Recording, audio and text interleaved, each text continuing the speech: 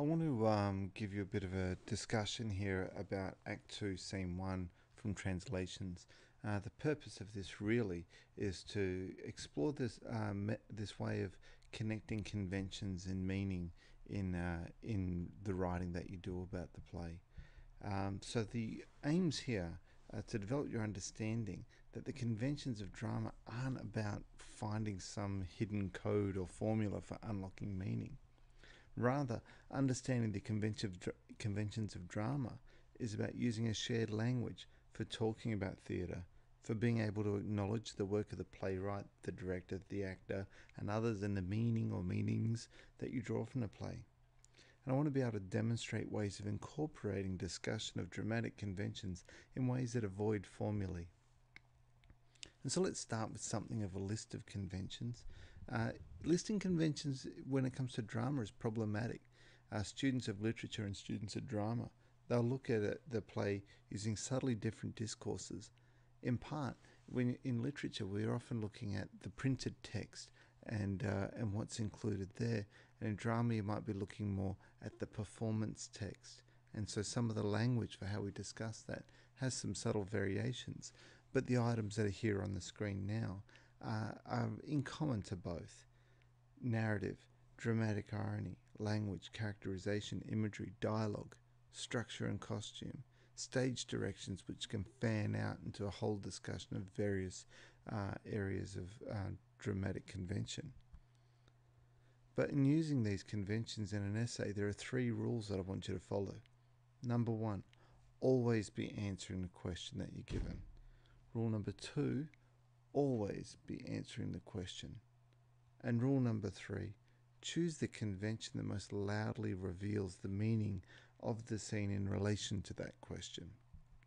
So in coming back to these conventions above, when you're looking at a scene and trying to connect that to your question, you'll find that only one or two of these conventions will resonate really loudly with what you're doing. And that's what I hope to kind of demonstrate here in relation to Act 2, Scene 1.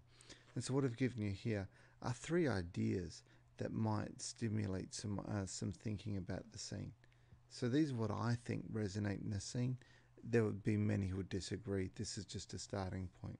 When I say disagree, I mean that there are other possible readings. Act 2, Scene 1 reveals the colonisation of Irish culture by renaming the landscape.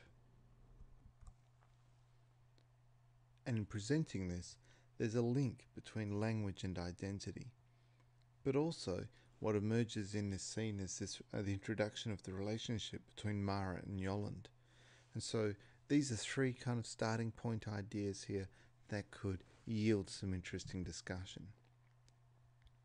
And so arguably, again, as I've said already, all the conventions are at work in this scene, but I think the ones that I've pointed out below, they kind of resonate a bit more loudly, particularly in relation to the meanings that I identified.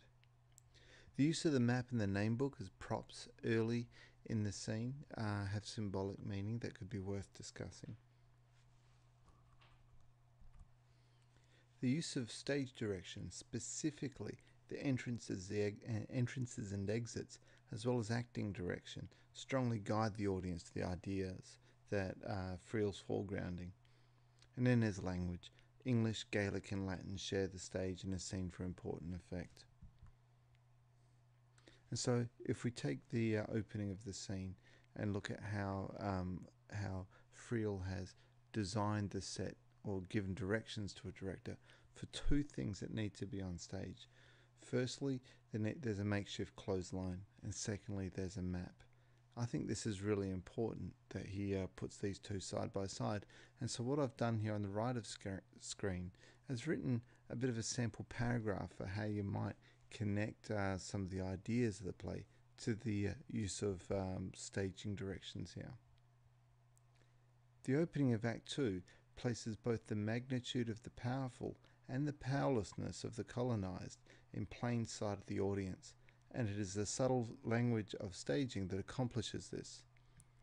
In the stage directions for the first scene, Friel presents the audience with a makeshift clothesline stage right, sharing the stage with a large map spread out on the floor. The symbolism lies in the gap between their meaning. That is, the simple clothesline signifies the simplicity of the Irish. Against this is cast a similarly simple map. Yet the power of this document to shape the lives of the Irish will become the driving force of the play. Now there are criticisms of the writing here, but what I'm trying to demonstrate here is how you can incorporate a discussion of conventions and connecting it with meaning in ways that aren't necessarily about clear formula through the convention of staging kind of statements that are just plain ugly in writing, in my opinion. Now, the use of exits and entrances is a critical feature of this scene, and it's one that's easily overlooked. And so let's have a look at Manus's exit, of temporary exit during the scene. So in this part, we have Manus saying to Owen, "I understand the Lanceys perfectly, but people like you puzzle me." And then Manus turns to Yolland and asks him how their work is going. And Yolland comments that they'd be lost without Roland. And then we have Manus leaving. "I'm sure, but there are always the Rolands, aren't there?" And then he goes upstairs and exits. So in this, what I think is important here is that Manus leaving and saying that line leaves it hanging with the audience, because this idea of the Rolands as collaborators, perhaps, or even so far as traders, is something that would resonate particularly with a Guildhall audience in Derry in the first performance. And so again, I'm going to show you some ways to write about that in ways that I hope aren't formulaic. One of the interesting character journeys in translations is that of Owen, and it is in Act 2, Scene 1 that his character comes into question. To this point in the play, it is uncertain whether Owen is a naive dupe to the English colonial project or something of a collaborator, some might say traitor. When Manus asks Yolland about the progress of their work, Yolland praises the help of Roland, to which Manus responds, "But there are always the Rolands, aren't there?" This is a stinging rebuke of Owen and points to a larger comment about colonialism, and it is noteworthy that this line is delivered as Manus exits, drawing focus to the utterance. Here, Friel, through Manus, is pointing to the way England's colonisation of Ireland was not simply a military invasion, rather it was made possible by the Rolands, the local Irish, who tacitly supported their presence. In terms of the play, Manus's rebuke points to Owen's growing acceptance of the true force of English colonialism and his part in it. And so looking back over this paragraph, what I'd just like to draw your attention to here is the connection that's been made here between the entrances and exits and the idea of Owen being part of England's colonialism. It's supported by a quote and is an explanation of the quote that's in this sample paragraph. But another set of entrances and exits that connects to the ideas of the play is in the use of hue. And so later in this scene, we see Hugh arriving just at the moment when Yolland is bemoaning the fact that he can't really speak the language. He says, "I may learn the password, but the language of the tribe will always elude me." Now, Hugh is the intellectual heart of the play. One might even say he's the ideological heart of the play if you wanted to go that far. But Yolland's desire to speak the language of the tribe seems to invoke the entrance of Hugh. It's almost like an invitation. And so Hugh emerges, and immediately he's speaking Latin, this other language. So right now we have 3 languages in operation here: Gaelic, English, and Latin. And so then further down, we have this discussion here of Wordsworth and a bit of, I guess, dramatic irony in the sense that the characters have no sense of the magnitude of Wordsworth. It's there for comedic effect or comic effect. But then we have Hugh a little further on here talking about the richness of the Gaelic language, the richness of the Irish language. And he points to the role of language in Irish culture as somehow a compensation for the harshness of the physical life being lived there. Where he says, Certain cultures expend on their vocabularies and syntax, acquisitive energies and ostentations entirely lacking in their material lives. And this is furthered a bit further down here. It is our response to mud cabins and a diet of potatoes, our only method of replying to inevitabilities. But I want to draw your attention to where Hugh leaves. Where he leaves the scene here, he invokes the work of George Steiner, literary critic who wrote a lot about the role of language in shaping identity. And I want to point you to this quote where he says that words are signals, counters, they are not immortal. And it can happen, to use an image you'll understand, it can happen that a civilization can be imprisoned in a linguistic contour which no longer matches the landscape of fact. This is almost verbatim from George Steiner.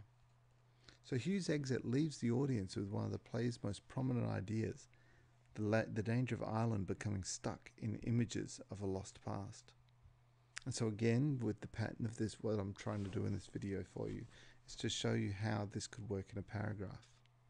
As the intellectual heart of the play, Hugh serves as Friel's expression of the work of George Steiner, and his entrances and exits work to foreground these ideas. Steiner's idea that a civilization can be trapped in linguistic contour is used almost verbatim in translations. In 2.1, Yolland seemingly invokes Hugh when he says, "I may learn the password, but the language of the tribe will always elude me." Hugh's entrance at this point brings the relationship between language, identity, and belonging to the foreground. Indeed, Hugh accounts for the acquisitive energies and ostentations of the Irish language as a response to the harshness of life in rural Ireland, as a response to inevitabilities. Yet his final lines before his exit from the scene resonates most loudly. Here Hugh invokes Friel's reading of Steiner, his warning that words are signals, counters, and that a civilization can be trapped in a linguistic contour which no longer matches the landscape of fact, is central to the play. Indeed, 2.1 highlights the beginnings of the process by which the very landscape of Ireland would be foreign to its own people, and Gaelic would become an irrelevant language in its own land. Now this is making this connection between Hugh's entrance here and the wider ideas. That it's through the strategy of having Hugh enter the stage at that particular point that Friel is using his craft as a playwright to foreground this idea. Again, talking about these entrances and exits, I want to finally talk about Mara and her entrance, because it has significant implications for the action in the play. So here we have Mara entering with her can of milk, and this is just after Manus has announced that he's secured a well-paying teaching job at Inishmaan, and he's expecting to be able to marry Mara. We found this out in Act 1, where we learned that she's planning to go to America, but only because she can't rely on him to be able to support her, and she needs to figure things out for herself. But his exit signals the end of that relationship, or that hope, because it becomes immediately apparent that the love story of the play will indeed play out between Mara and Yolland. It's interesting, I see that when Manus leaves and runs up the stairs, he, as he's going, says, "How will you like living on an island?" But his words are completely ignored. There's no response to that. We just simply then have Mara and Yolland meeting each other. And so here's why we could write about this. Friel's use of entrances as a dramatic technique is significant not only as a means of foregrounding ideas and themes, but as a means of shifting the focus of the narrative. Mara's entrance in 2.1 seems to, in the moment of the play, a relatively minor event, but its ramifications for the narrative are enormous. Coming immediately after Manus's announcement of his new job, the audience has been placed to see this as Manus's opportunity to find love with Mara. Instead, this scene is the beginning of her relationship with Yolland. What is significant in this play is that most of the action takes place off stage. So it is the entrances and exits of characters that signify the key transitions of ideas and narrative. And so to summarize what we've done here, and hopefully in the course of this video you haven't noticed a couple of the typographical errors that I've made in the paragraphs. Hopefully you haven't picked up on those, but now I've gone and announced them. But to summarize, dramatic conventions are there to be discussed as part of an analysis of plays. They're not a shopping list of ideas. They're there to stimulate a shared language between you, the critic, and markers or any readers of your writing about the play. And discussion of conventions can be weaved into a discussion of the ideas without being a formula. So I'm happy to take questions in our next class, gentlemen, but hopefully this has given you some help, and hopefully we can see some good, seamless, interesting, vibrant writing from you all.